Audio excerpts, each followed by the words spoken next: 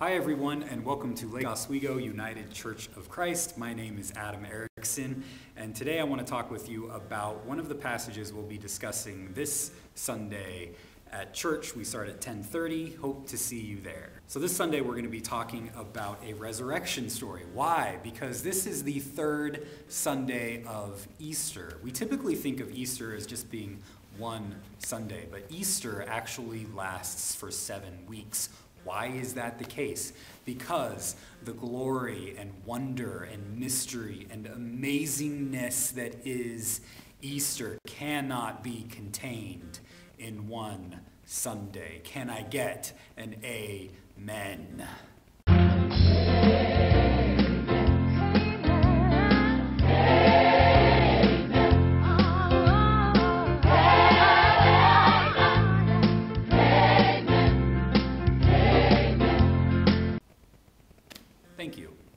Thank you for that amen. So Sunday we're going to be talking about Jesus' resurrection story where he's on the road to Emmaus. He's walking with some disciples. The disciples are walking on the road and they're sad. And Jesus comes up to them as a stranger and says, "Hey, what are you guys talking about?"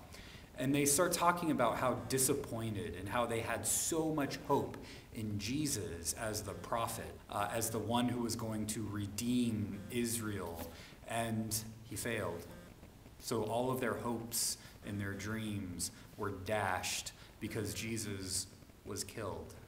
Which begs the question, what are our hopes and dreams? What have you been hoping for that maybe didn't come to fulfillment, or to fulfillment in the way that you had expected?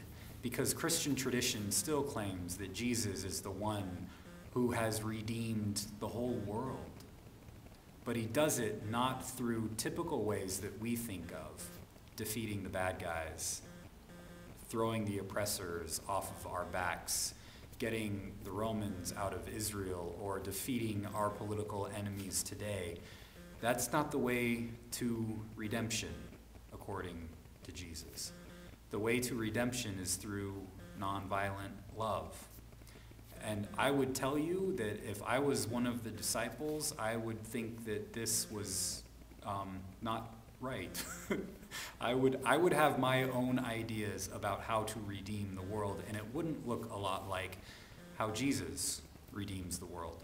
So I can see how these disciples on the road to Emmaus were disappointed, and they had all of their hopes were dashed because the one that they had hoped would redeem the world was killed. But this, according to Jesus, as he walks with them, he tells them that the Messiah had to suffer. Why did the Messiah have to suffer? Because he came into the world to show us how to love. And so much of the world is not based on love. It's based on defeating our enemies. But Jesus comes, and the resurrected Jesus comes to show us a different way of redemption. One that may cause us some suffering in a world that is hell-bent on violence, that wants to redeem ourselves through defeating our enemies. But Jesus says, no, you redeem the world not by defeating the stranger or the enemy, but by loving them. And the story goes on to show how to do this. One of the ways that we do this is the disciples invite Jesus, who they see as a stranger, they don't recognize him yet, into their house and say, "Hey, come have dinner with us."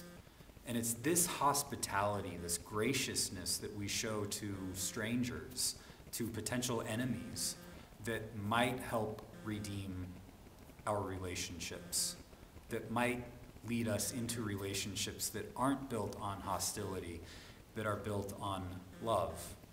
And we're told in the story that Jesus basically has what we call communion with these people.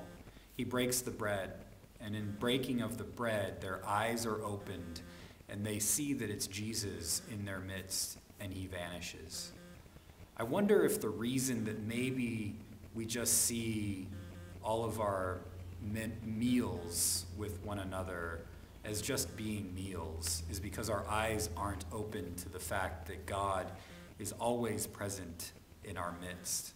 So a meal isn't just a meal. they're God moments.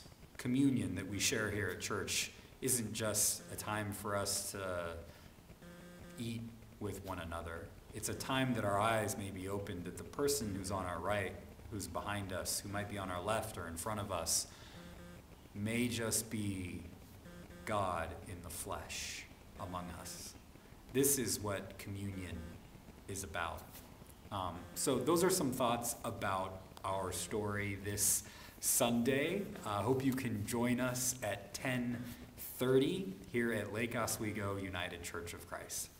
Until then, grace and peace be with you. Bye-bye.